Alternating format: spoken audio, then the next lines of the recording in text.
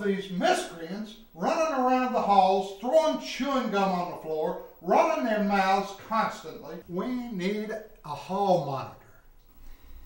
Evan, you've been breaking a lot of rules lately. I think I've got the intervention. I want you on my team. I'm going to send you down to Sergeant Major Green, let you get a little structure. He's going to do some training for you. What I want to get out of this, I want to get you into the halls to help me out. I need some hall monitors, okay? Son, stand up when you talk to me. Stand up. Yes, you, stand up.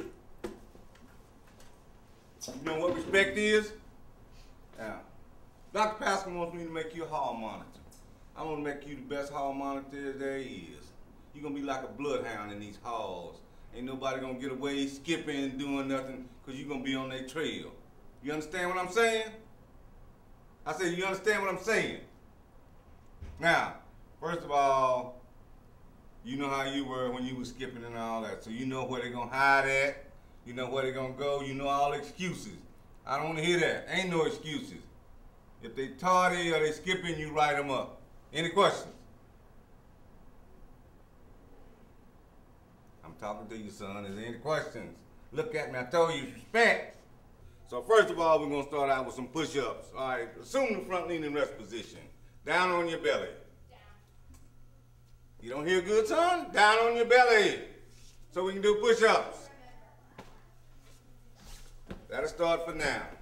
Put your hands under your shoulders. Palms down.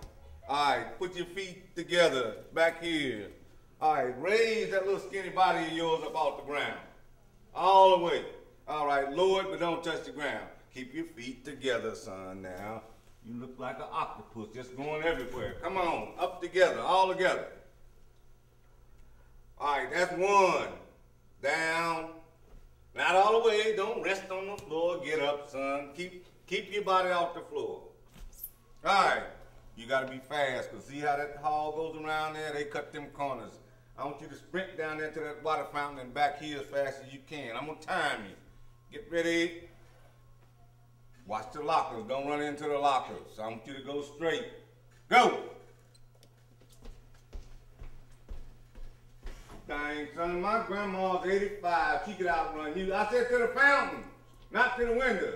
Fountain.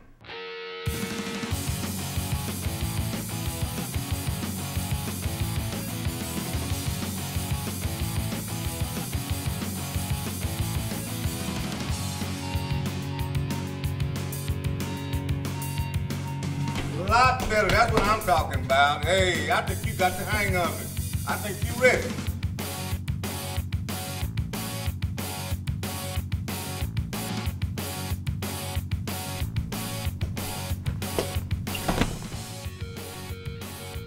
Don't run in the halls.